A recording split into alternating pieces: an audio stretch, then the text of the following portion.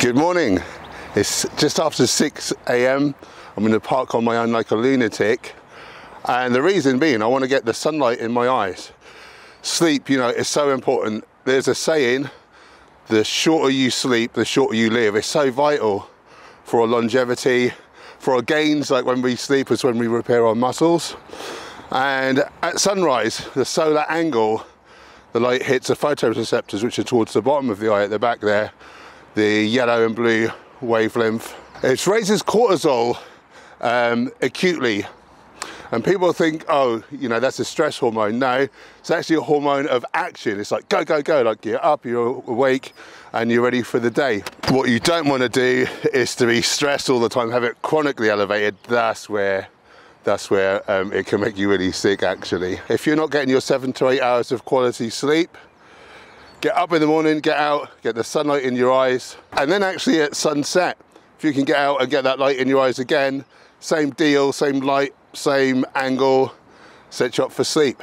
Tampers down your photoreceptors, and then other light, which obviously you minimize your light at night, but that won't affect you as bad, and you should get more quality sleep. Preheat your oven to 200 degrees Celsius, that's 400 Fahrenheit. Making a kind of high protein vegan breakfast skillet today. First, we're going to make some herbed potato bites. So we're going to cube the old spadza. Those are funny looking cubes. So we're going to add these into a bowl. And then for the herbs, we're using rosemary powder. So rosemary is shown to cut acrylamides when you're roasting things like potatoes by about 96% odd. Is that right, Gemma? Am I remembering that right? Like a really ridiculously high amount. So better for you. Also use a bit of black pepper and this low salt, which is 66% potassium salt. Onto your baking tray and roast in the oven for 40 minutes, flipping halfway.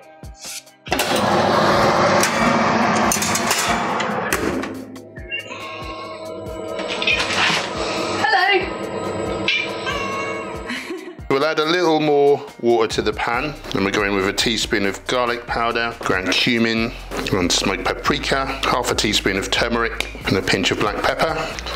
Give that a good old mix. Then we're going to make some scrambled tofu. This new one from Cauldron, quick and tasty. There's no need to press it, so it's ready to go apparently. So just crumble it in.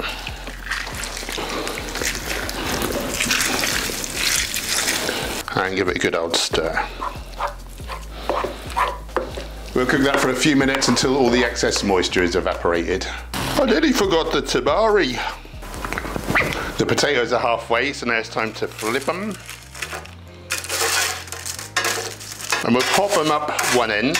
And we're going to get some sausages on as well. I don't often use meat replacements, but these are pretty good, really low in fat. There's no coconut oil or anything really nasty in there.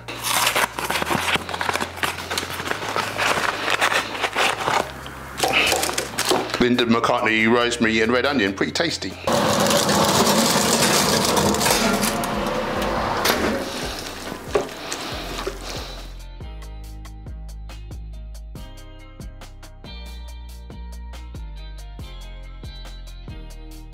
I can't wait to smash this down. You know, most mornings I'll either have oats in like porridge form or I'll have a fruit smoothie with berries. It's the same ingredients in either, and it's really, you know, important things like your ground flax, ground chia, all the things that you need to get in of a day. And I love it, but just occasionally I want a savoury breakfast, and I think this is this might be my go-to one going forwards. My mouth's watering.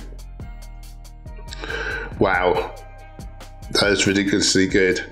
Masses of protein, tons of complex carbs to fuel your day. Give it a try.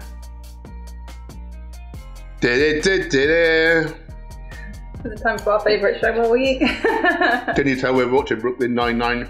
Right, because in case you're interested, I'm having red grapes and almond butter for dessert.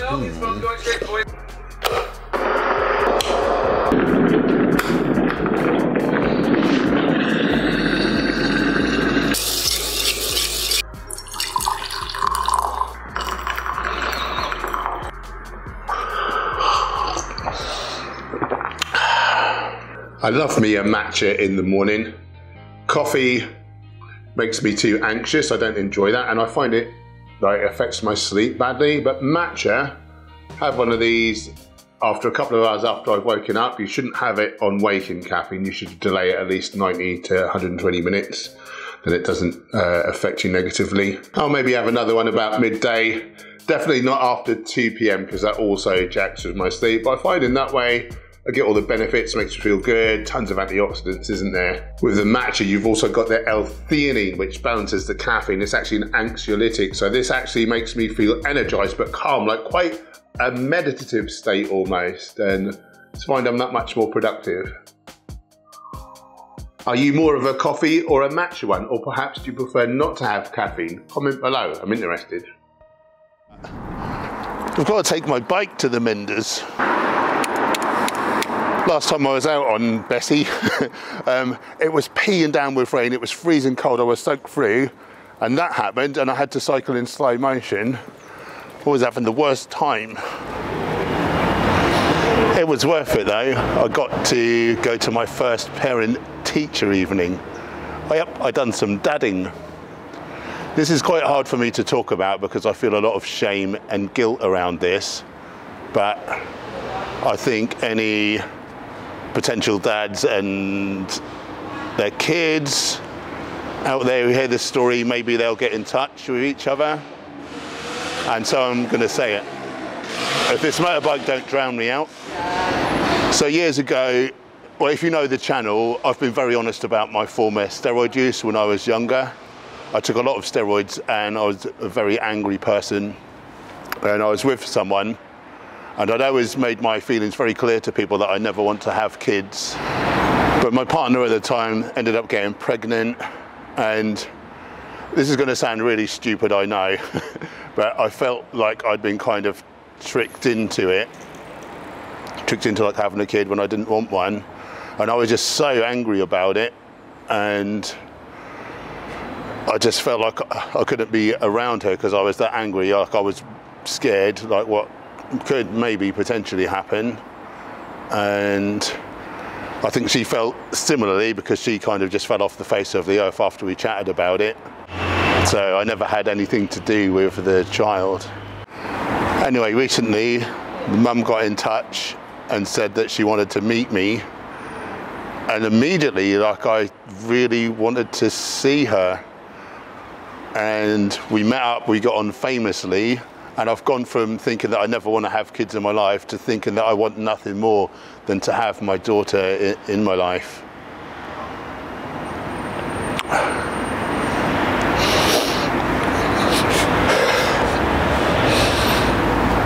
She's so adorable, and it's funny, she's like me in a lot of ways. She's really tenacious and confident, but like really kind and caring as well. And so funny. Just love her to pieces. I just hope to be a really good influence on her and just to help her have, you know, the happiest life.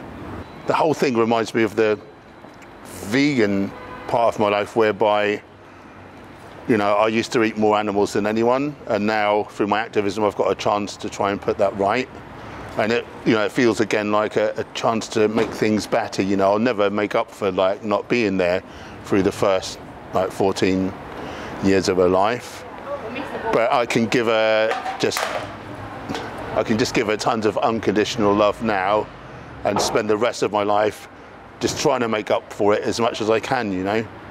I find it quite amazing how people say like, oh, a leopard never changes their spots, speciesist.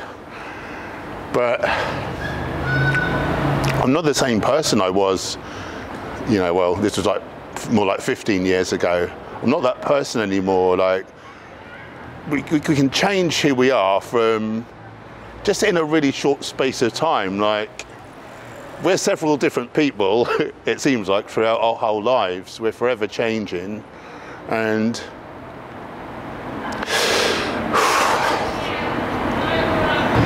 if you're someone who doesn't see their kid, or if you're a kid scared of rejection, you want to reach out, but you're scared of rejection,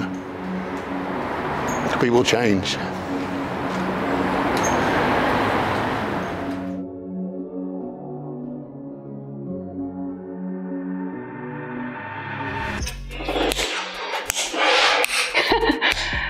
You're really close. What you got there? A spoon. What are you making? I am making a chana saag. Right. Saag. Saag, I think. What does that mean? Chickpeas and spinach, I think. Yeah, chickpeas and spinach. Lovely. Yeah, this is delicious. our kind of take on it. I love an Indian, but well, I always eat the same thing, so this is something a bit different. Yeah. Right. So it's got a lot of spinach. So we're starting with 100 grams of spinach. This is frozen. I'm just going to hydrate it. No. Yeah, is that what I'm saying? Hydrate it. I don't know. Defrost it. Defrost it. Oh, we got it. Okay. So that's that. That's one side. We did it with frozen the other day and it was delicious, wasn't it? I wonder if fresh might be better, but we've not got fresh, so we having frozen spinach just really saves on waste. So we have loads of frozen veg these days. And speaking of that, we've got frozen onion and mushrooms going to go in it. Now these don't normally go in there, I don't think. I don't think, but that's what we're having. Yeah, we like us some healthy veggies. Yeah. So again, frozen pre-chopped, saves you time. Yeah, so much. This is a really quick recipe to make, actually.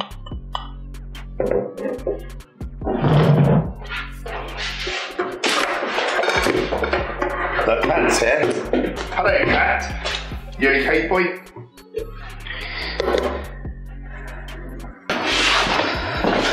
Hello. I'm not ready for you yet. Go away. Well, charming, isn't it? Charming, isn't it? I need other things from the kitchen.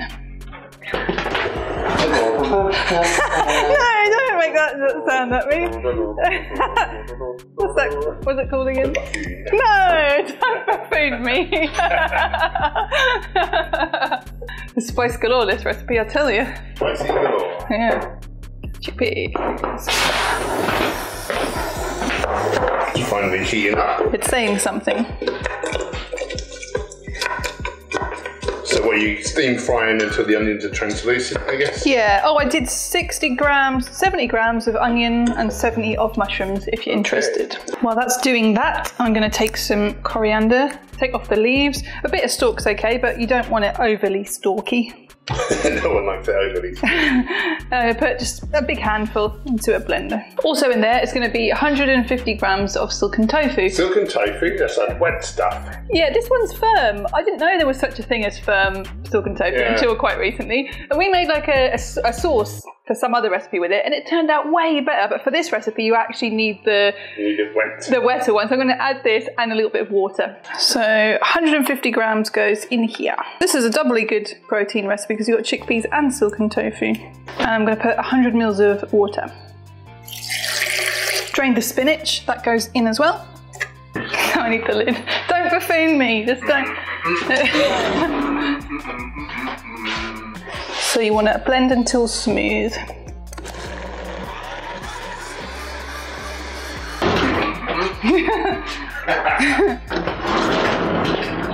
It's a non-stop buffooning today. Why take one trip when 7 or 8 will do?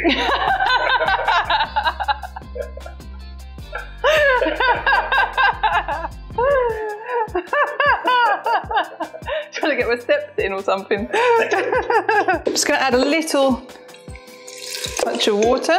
Give it a drink. Yeah, give it a drink. And then in with the spices, half a teaspoon of cumin powder, half a teaspoon of chili flakes, half a teaspoon of garlic powder. Stop saying half a teaspoon for everything. Half a teaspoon of turmeric. Half a teaspoon each of the following. Yeah, teacher. That got inside me. You'd like that, wouldn't you? Half a teaspoon of garam masala.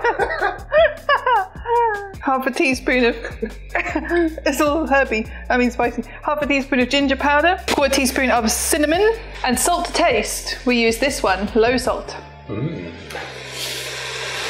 Not too much. And then cook it for another 2 minutes. Chickpeas, in they go. Sauce, in it goes. Vibrant. So you want to bring that to the boil and then simmer for about 3 minutes. It's almost time to serve. I'm just going to chop up some red chilli to go on top because it will just look nice. I always hold it by the stalk because I don't really like touching them because I feel like it can sting your fingers. Don't let it touch you with its feet. But then it's harder to get skinny rings, so... Oh dear. And the last ingredient is a little squeeze of lemon juice. And 7 pips. And no pips. Don't put no pips in. I didn't. Okay, get some of these things out of the way then.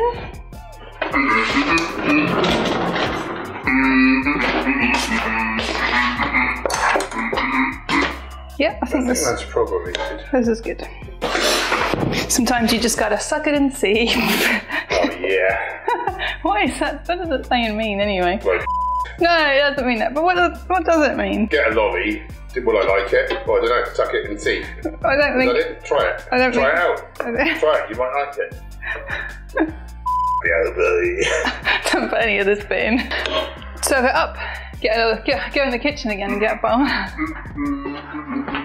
Why go in one time when you can go in 64,892 times?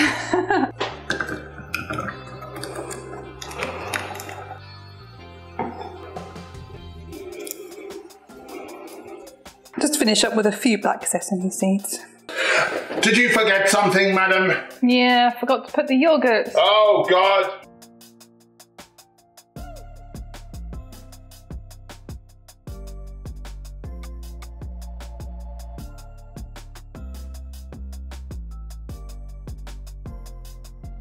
When I tried this yesterday, it kind of dried out a bit, hadn't it? But I'm interested to try it. Nice and liquidy. Oh God, no! That's even better. Nice, that's so tasty, creamy, fresh, spicy, delicious. Check it out. Nice whack of protein and carbs, so this will fuel me up nicely for the gym.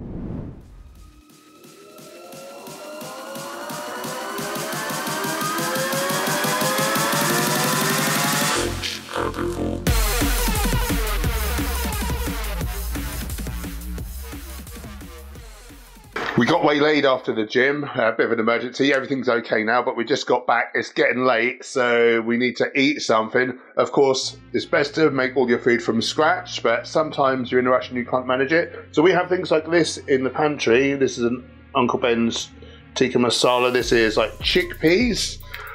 It's all right, you know. It's not optimal, but there's nothing really bad in there in high enough doses to be a problem. I've got tofu, which is left over, so that'll add a good whack of extra protein.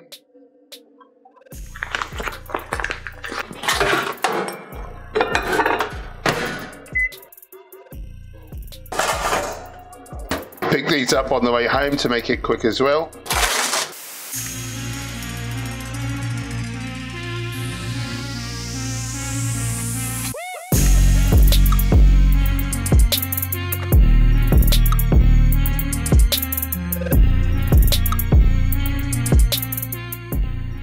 Got me a little fruit salad. Of course, I didn't have my ground flax or ground chia this morning because I didn't have my normal oats. So that can just go on top of fruit. It's fine. It don't look the best, but it tastes absolutely great. And then, of course, first I got this. Doesn't it look spectacular? You know, there's no need to not hit your health and fitness goals. No matter how little time you have, you can make it happen. This is something that we talk about in our online coaching. We sort of write it into the nutrition plans. We talk about it in our consultations. By the way, if you want to get involved in any of that, link down below, henchherbivore.com. See you in the next video, guys.